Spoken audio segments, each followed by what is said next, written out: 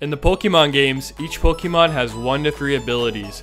This adds depth to the mon and can really define it, or have little impact at all.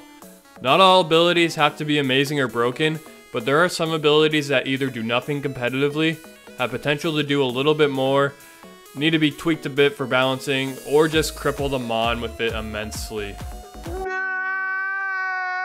Some abilities have been altered before, like the recent changes to Own Tempo, Oblivious, and Inner Focus to block Intimidate.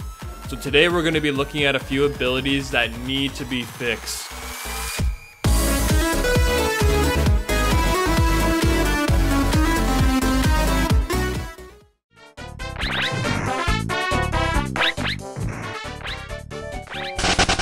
We'll start off in that first category with the ability Runaway. Runaway has no competitive use, but in games it allows you to make a sure getaway from wild Pokemon. This includes if you're trapped by binding moves like Wrap or Fire Spin, or if you're trapped by abilities like Arena Trap or Shadow Tag. Damn, it feels good to be a gangster. So how do we buff this? Well, it's actually pretty simple. Just make the ability Runaway work like it does against wild Pokemon. Any mon with Runaway can't be trapped with binding moves, can't be trapped with status moves like Block and Mean Look, and a big one would be an immunity to Arena Trap and Shadow Tag. I know, those abilities are pretty much always banned, but it's still a pretty cool situation to imagine. You have your Rapidash that gets a KO and can't be trapped and revenge killed by an opposing Dugtrio or Gothitelle. Bye-bye! It would at least have some use in a VGC situation. I would also give an immunity to self-trapping moves like Jaw Lock, which only Mastiff would be able to naturally take advantage of, and Ingrain, which only Oddish could use that combo. Looking at the mons with Runaway, almost all of them have an ability which would be better than this buff version.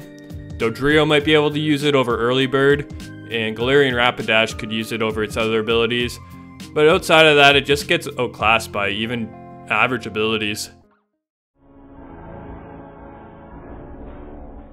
Now this is one of the most useless, boring abilities I've ever seen. I actually don't think I've ever seen this ability activated, as pretty much every mon who has this ability and would be on a Sun team also has Chlorophyll. And the other mons with Leaf Guard will have abilities that work outside of the Sun, and they're just overall better. But man, I can't stop feeling bad for our boy Zarude. This mon was going to be so cool, and then they gave it an absolutely booty ability alongside a typing with 7 weaknesses. Oh my god! So what it does, if you don't know, which I wouldn't blame you for, is prevents non-volatile status conditions when Sun is active. So this means you can't be put to sleep, which most sleep-inducing moves like Spore and Sleep Powder already don't affect the grass types that get this ability. You can't be frozen, which can't be done in the Sun anyways, so you're left with Burn, Paralysis, and Poison. Garganacl is laughing at Zarude when they compare abilities at the Pokemon meetups. What we can do to at least make this ability semi-useful is to treat it like hydration for grass types. Now, Leaf Guard will prevent you from being status in the Sun, and will cure existing statuses in the Sun. We will include the ability to self-status in the Sun so you can rest and be awakened at full health at the end of each turn. What this could do is give mons like Tangrowth, Leafeon, Lilligant, and Zarude the ability to set up in the Sun with moves like Growth, Swords Dance, Quiver Dance, and Bulk Up respectively, not fearing being crippled by status. They could rest and get back to full health to continue their setup, or try to sweep themselves. We would also have to guess if some of these mons are running Leaf Guard over Chlorophyll. Come on, throw grass types a bone. They already have it hard enough.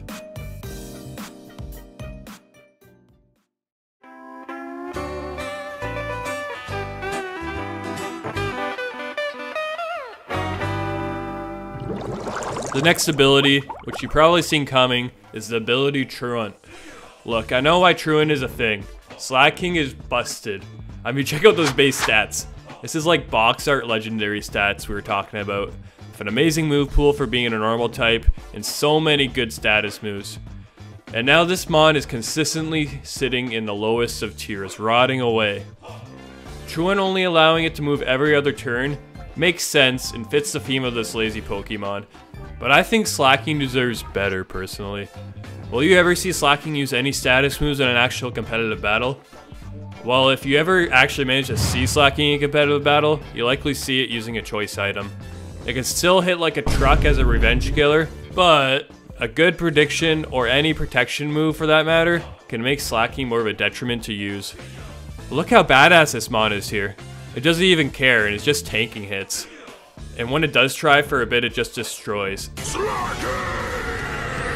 This is a slacking I want to see.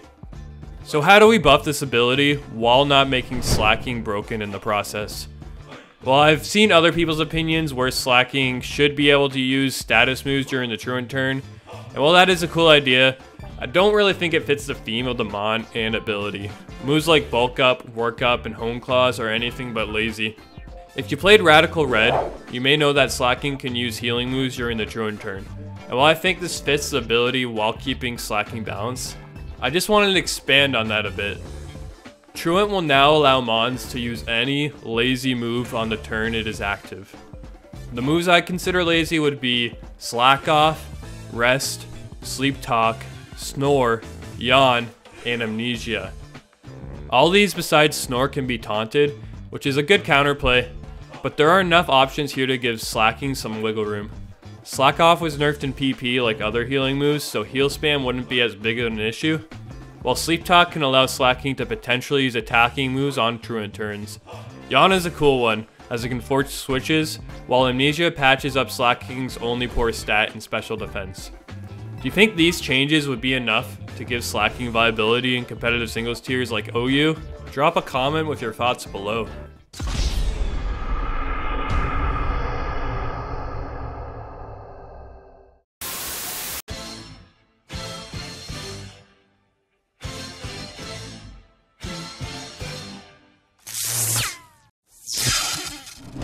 The last ability we're going to fix in this video is Zero to Hero.